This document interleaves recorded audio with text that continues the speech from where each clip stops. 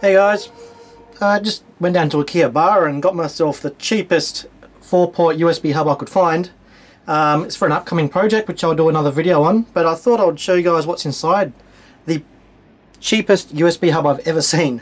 I paid 380 yen for this.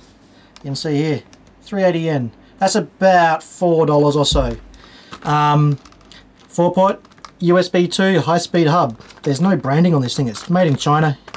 And it's pretty much what you'd expect inside, but there's a few interesting details that they've done to cut costs in here.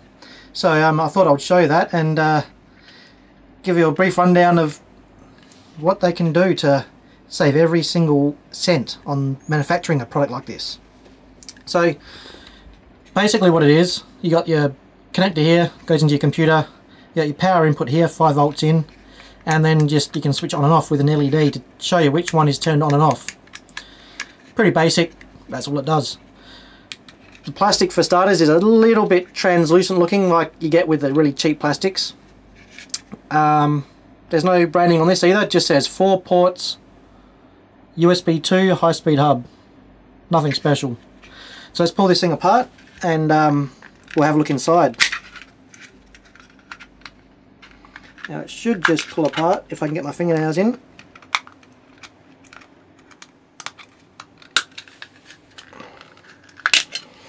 Alrighty, so it's not even glued, you know, because that costs money. It's just the posts that come through this PCB just fit into the friction fit into these holes in these standoffs. Nothing special at all. And then we just lift out. So we got a total of 3 molded parts. That's the more translucent plastic. This is still a little bit translucent, but this is the part where the LEDs shine through. Put those down there. That's all there is to say about that. And then here we've got the PCB. So basically there's not much going on really, but there's a few little interesting things. So we've got a chip on board. Focus. We've got our chip on board.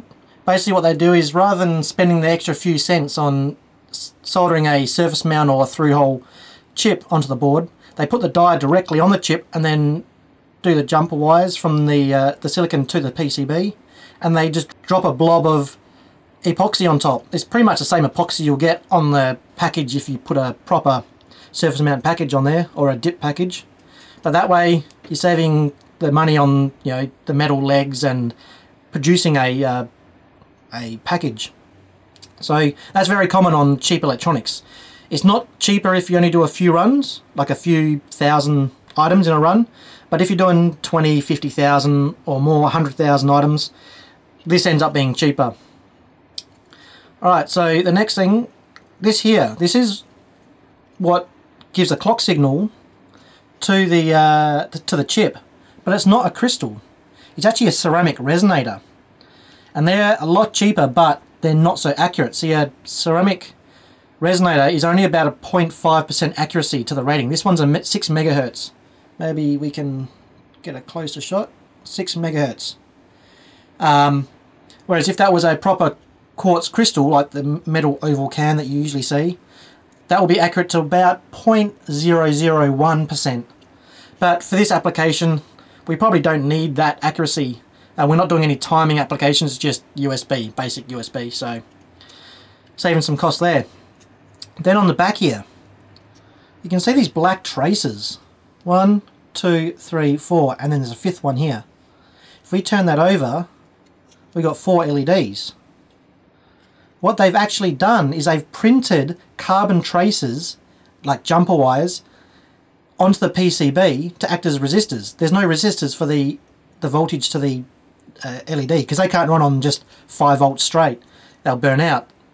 So they're actually acting as a resistor, just a carbon trace. So yeah, saving costs on pick and placing resistors. You probably save a few cents per board, and that all adds up. This one here is interesting. They've still got this here because they've decided that they're not going to put an LED here. This one, which sits here on the corner, that would be a general power on LED to show that this is plugged in and yep, you've got power. it corresponds with this little hole just here. But they haven't actually populated that. Instead they just got the 4 so you can turn it on and off, and you're going to see if there's power there anyway. Apart from that, there's not really much else to say. 4 switches, 4 USB ports. I see that these must have been hand soldered as well, because if that was wave soldered, every point would be soldered there. But they haven't soldered the strain relief, which is a little bit dodgy because it means I can wiggle that. That's no good. So before I use this in my next project, I'm going to actually solder those strain reliefs, those clips. So then that will make these a lot more solid.